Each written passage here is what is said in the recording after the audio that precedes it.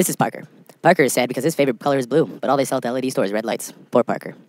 Hi, Parker. My name is MSE Man. Why the long face?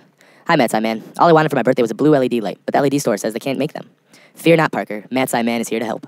All we need to do is teach the LED store how to produce gallium nitride. Gallium nitride is an especially interesting exotic alloy that exhibits semiconducting properties. It has recently become very well known as the best semiconductor for blue laser diodes. Gallium nitride is notoriously hard to manufacture, as it requires high temperatures and high pressures.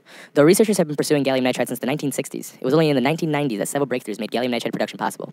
Today, gallium nitride is much more easily produced and exhibits numerous research and industrial applications.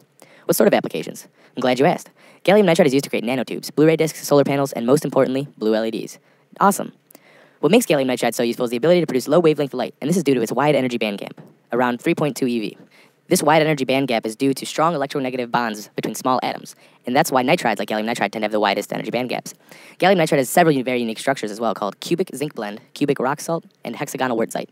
However, the hexagonal wurtzite is much higher quality for manufacturing of these blue diodes than the cubic structures are. I have no idea what that means. It's okay, Parker. That's because you aren't in MSE 220 with Steve. Well, how do we make it? I'm glad you asked.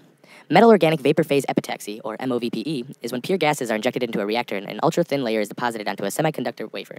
This wafer is usually composed of sapphire or silicon oxide, as well as other possible substrates.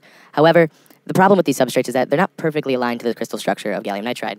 Even though there is this mismatch, the growth of gallium nitride on the substrate is still good enough to produce these blue diodes that they need for manufacturing. Trimethyl gallium and ammonia gases are put onto the substrate at very high temperatures, above 1,000 Kelvin, to deposit a thin layer of the gallium nitride onto the semiconducting wafer. Whoa! That's right, Parker. In just a few short minutes, I should be done with this epitaxy and you will have your blue LED. But first, check out this awesome phase diagram so you understand what exactly I'm doing to this gallium nitride. Wow, that makes sense. Thanks so much, MSE Man. You really saved the day. Now I can go scamper through the fields with my friends in my new blue LED light. No job is too small, no phase too exotic for MSE Man.